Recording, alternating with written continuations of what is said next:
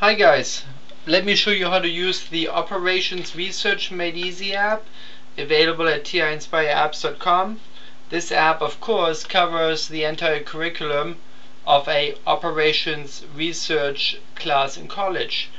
When you look through the menu, we have here 15 menu items starting with logic, where you can read about truth tables, set theory, etc. Under algebra, you can do all algebra related tasks such as solving equations. You can deal with fractions, all of this step by step of course. Here under functions, you can study functions, find domain range, compositions, inverse, polynomials and sequences. Right here, points and lines can be found here, like find slope, midpoint, distance given 2 points. Quadratic equations, complete the square, and complex numbers. Combinatorics, that's combinations, permutation, Pascal triangle, probability, expected value can be done here.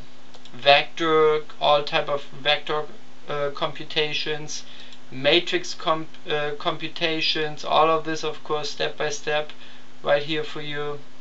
Markov chains and stochastic matrices, favorite topic of operations research, and of course linear programming, finding minimum, maximum, and doing the simplex algorithm. Business related topics, marginal profit, marginal revenue, demand analysis, finding the equilibrium of supply and demand. And lastly, you can read about game theory topics such as zero-sum games, prisoner dilemma, etc. So let me give you a few samples of each section, of most sections.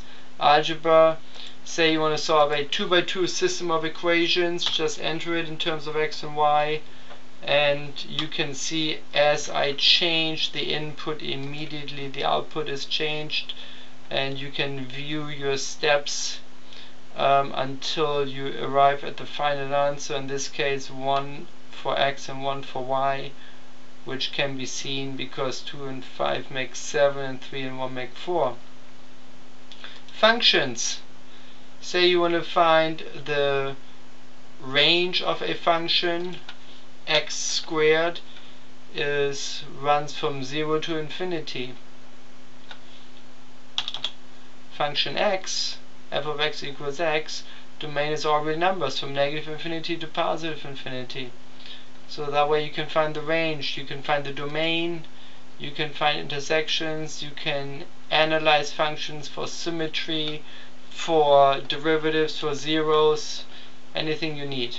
Polynomials, sequences, you can even do the synthetic division here, recursive or explicit sequences. So let's enter a explicit sequence formula right here in terms of n. 3n plus 2, say we want to have 10 terms. Those 10 terms are displayed here. The sum of those 10 terms is 185. If you change that to 11 terms, you get 220. And this appears to be an arithmetic sequence with a difference of 3, which can be seen right here. And this arithmetic sequence has no limit and therefore diverges. So you can analyze sequences here without any problems. So where were we? Right here. Polynomial points and lines. Say you're given 2 points, P and Q, and here you can find the midpoint, the distance, the slope. No problem at all. Point slope form for a line that passes through these two given points. Mx plus b format. Vectors, matrices. If you want to find, let's say, the determinant of a 2x2 matrix, AD minus BC is the formula for a 2 by 2 matrix. You compute it as the determinant as 1 times 4 minus 2 times 3 to get negative 2.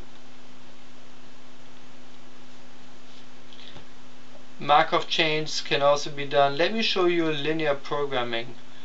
Find a maximum profit, maximizing the p function.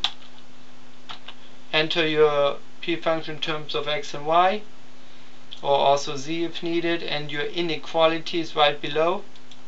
And then you can just check the vertex points values. The vertex points are here, and the value, the profit at those values of those vertex points is computed right here. You get 0, 280, 240, 250, and so you can see that the maximum is 280. Simplex algorithm, you enter the constraints in matrix format and the objective function right below it, and then you scroll all the way up to see the initial setup of your simplex tableau, and then you can observe how the pivot locations are located and how the columns are cleared until all columns are cleared, and you arrive at the final tableau, which has values 2, 12, 14 and 15, and which then yields a profit of 132. Business, simplex algorithm, demand analysis, marginal profit, everything. Let's look at marginal profit. You enter a price function depending on quantity. So your marginal, your profit, will be computed, will be evaluated, and also your marginal profit will be found and computed, and you can compare that to the actual profit. Operations research made easy, available at TI-NSpireApps.com. Again, this app only runs on handheld calculators, CAS, CX, but it does not run on computers. Thanks for watching.